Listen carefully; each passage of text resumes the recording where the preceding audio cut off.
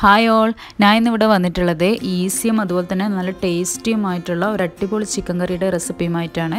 അപ്പോൾ നമുക്ക് നോക്കാം എങ്ങനെയാണ് ഉണ്ടാക്കുന്നതെന്ന്. അതിനായിട്ട് ഞാനിപ്പോൾ ഇവിടെ ഒരു കുക്കർ അടുപ്പത്ത് വെച്ചിട്ടുണ്ട്. അതിലോട്ട് കുറച്ച് ഓയിൽ ഒഴിച്ച് കൊടുക്കുക. ഓയിലൊന്ന് ചൂടായിട്ടാകുമ്പം ഒരു 3 ഉണക്കമുളക്, 2 ഏലക്കായി, 3 ഗ്രാമ്പൂ, ചെറിയ കഷ്ണം പട്ട, ഒരു ബേ ലീഫ്, പിന്നെ 1/2 ടീസ്പൂൺ പെപ്പർകോണ്, പിന്നെ ഇതിലോട്ട് ഒരു ബ്ലാക്ക് കാഡമം ഇട്ട് കൊടുത്തിട്ടുണ്ട്. പിന്നെ ഇതിലോട്ട് 1/2 ടീസ്പൂൺ ജീരകം ഇട്ട് കൊടുക്കുക. ഇനി ഇത് ജസ്റ്റ് നമുക്ക് ഇളക്കി കൊടുക്കാം. അപ്പോൾ ഇതൊക്കെ ഒന്ന് പൊട്ടി വന്നിട്ടുണ്ട്. ഇതിലോട്ട് ഞാൻ 2 വലിയ സവാള ഇട്ട് കൊടുക്കുന്നുണ്ട്. ഇനി ഇതിലോട്ട് ആവശ്യത്തിന് ഉപ്പും കൂടി ഇട്ട് കൊടുക്കാം. ഇനി ഇത് ഇളക്കി കൊടുക്കാം.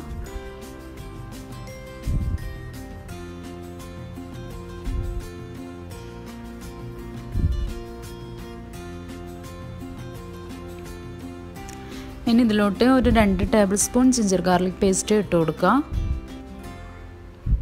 പിന്നെ ഇതിലോട്ട് ഞാൻ ഒരു 2-3 പച്ചമുളക് ഇട്ട് കൊടുത്തിട്ടുണ്ട്.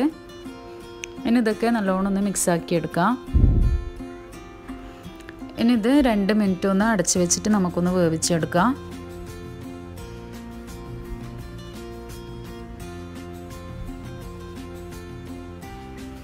അപ്പോൾ നമ്മൾ ഉള്ളിയൊക്കെ ഏകദേശം വെന്ത് വന്നിട്ടുണ്ട്.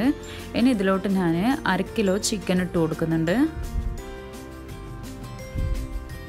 ഈ ചിക്കനും ഉള്ളിയൊക്കെ നല്ലപോലെ ഒന്ന് മിക്സാക്കി കൊടുക്കുക.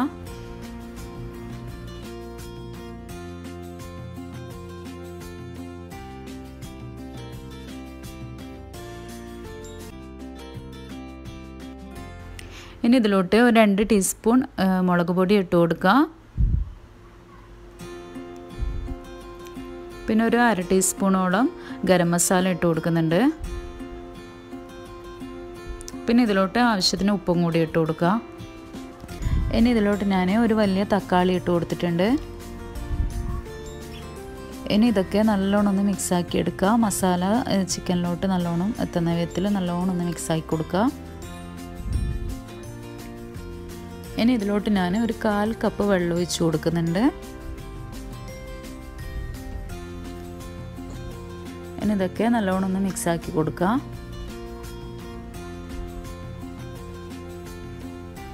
ഇനി ഇത് നമുക്ക് അടച്ചു വെച്ചിട്ട് ഒരു 4 വിസിലടിക്കും വരെ ഒന്ന് വെയിറ്റ് ചെയ്യാം. മീഡിയം ഫ്ലെയിമിലിട്ടിട്ട് ഒരു 4 വിസിലടിപ്പിക്കാം. അപ്പോൾ നമ്മൾ കുക്കറിൻ്റെ വിസിലൊക്കെ കഴിഞ്ഞിട്ടുണ്ട്. അപ്പോൾ നമ്മൾ ചിക്കനൊക്കെ നല്ലോണം വെന്ത് വന്നിട്ടുണ്ട്.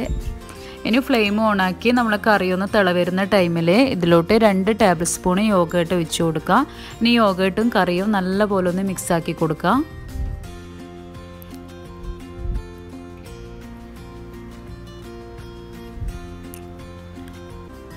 ഇനി ഇതിലോട്ട് ഞാൻ കുറച്ച് ഉപ്പ് ഇട്ട് കൊടുക്കുന്നുണ്ട്. ഇനി ഉപ്പും കറിയും നല്ലോണം ഒന്ന് മിക്സാക്കി കൊടുക്കുക.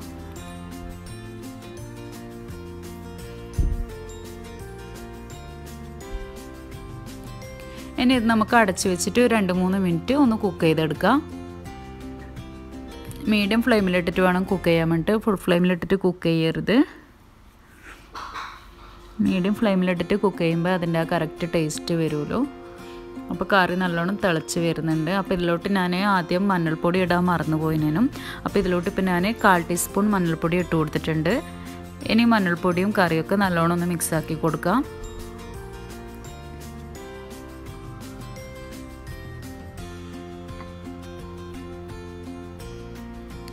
നമുക്ക് ഒന്നും കൂടി ഒന്ന് അടച്ചു വെച്ചിട്ട് ഒന്ന് വേവിച്ചെടുക്കാം.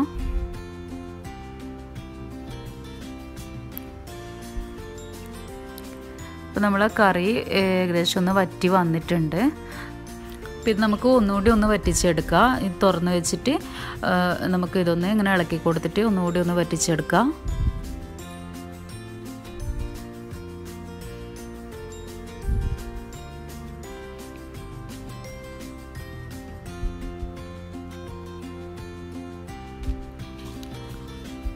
ഞാൻ ഇതിലോട്ട് കുറച്ച് മല്ലിയില ഇട്ട് കൊടുക്കുന്നുണ്ട്. ഇനി മല്ലിയിലയും കറിയും നല്ലോണം ഒന്ന് മിക്സാക്കി കൊടുക്കുക. അപ്പോൾ ഞാൻ ഇപ്പം ഈ ഒരു ലൂസിലാണ് നമ്മൾ കറി എടുക്കുന്നത്. അപ്പോൾ ഇതൊരു അരമണിക്കൂറൊക്കെ ഒന്ന് അടച്ചു വെച്ച് കഴിഞ്ഞാൽ നല്ല തിക്നെസ്സായി കിട്ടും. അപ്പോൾ നമ്മൾ നല്ല ടേസ്റ്റി ആയിട്ടുള്ള ചിക്കൻ കറി ഇവിടെ റെഡി ആയിട്ടുണ്ട്. ഇത് നെയ്പ്പത്തലിൻ്റെ കൂടെയും പത്തലിൻ്റെ കൂടെയൊക്കെ കഴിക്കാൻ പറ്റിയ നല്ല അടിപൊളി ചിക്കൻ കറിയാണ്. അപ്പോൾ എല്ലാവരും ട്രൈ ചെയ്ത് നോക്കുക, ഫീഡ്ബാക്ക് അറിയിക്കുക. എൻ്റെ ചാനൽ ഇതുവരെ സബ്സ്ക്രൈബ് ചെയ്യാത്തവരുണ്ടെങ്കിൽ ഒന്ന് സബ്സ്ക്രൈബ് ചെയ്ത് സപ്പോർട്ട് ചെയ്തേക്കണേ.